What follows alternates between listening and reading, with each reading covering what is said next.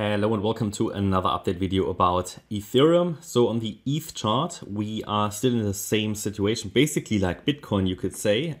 Also here, you know that we saw that peak in a wave 1 in July. Since then, we've been coming down in this correction, which probably isn't finished yet. I will actually move this support area out a little bit, and we all hope that we start to see some movement so we can talk about something new. But here the idea is still that ETH has a good chance to come down lower. So the white wave count is still the expected outcome here at the moment on this chart. That would mean lower lows in the yellow support area, possibly around 1780. That would be the golden ratio, the next key support level. What we obviously cannot rule out is that it just touches the trend line. Be aware of that one.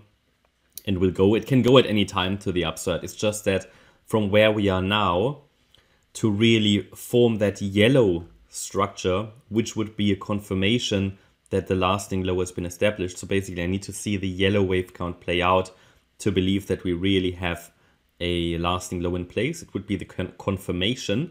Yeah. So to see that, it would need to go and it needs to hold above 1818. This is relevant micro support, so it needs to hold that.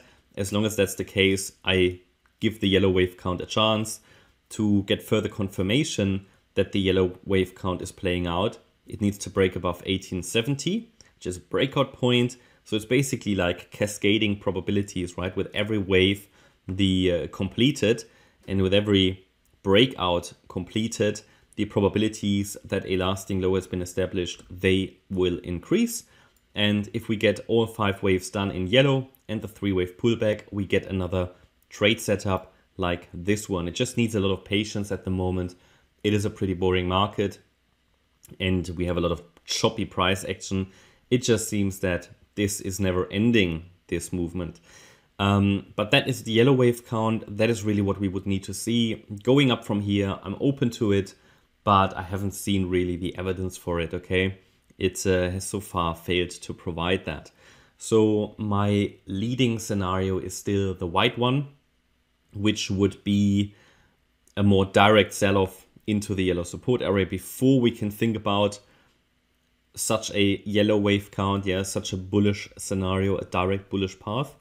And that just has to do with the situation that price hasn't bottomed in a likely way. Well, Ethereum's bottoming structure does look better than Bitcoin's, but it failed to provide a 5-wave move on a lower time frame of the low. So I'm not convinced that we are already here and formed a lasting low. Could be, but again, it would need to prove that.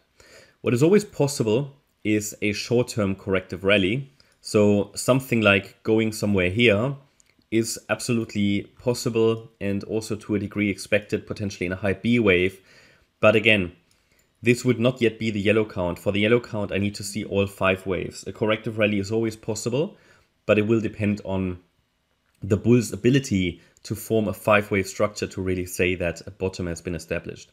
So Bitcoin also, I said, okay, a higher B wave might be possible, but then we need to see clear conditions fulfilled. We need to see the 1818 level hold and a break above 1870. So a break above 1870 means I will predominantly look for a higher B wave, a higher corrective rally, with still a plan to come down lower. But obviously it would also increase the probabilities for the yellow count. But either way, at the moment, primary scenario would still to come a little lower into the yellow support area. But overall, don't forget that we are looking for an overall bullish scenario in which Ethereum could rally to $2,500 plus out of this yellow support area. So hopefully we see a little bit of action today or tomorrow. Hope you liked the update. If you did, please hit the like button, leave a comment and subscribe. And if you really like the content, then please check out the channel membership. Thanks a lot for watching. Bye-bye.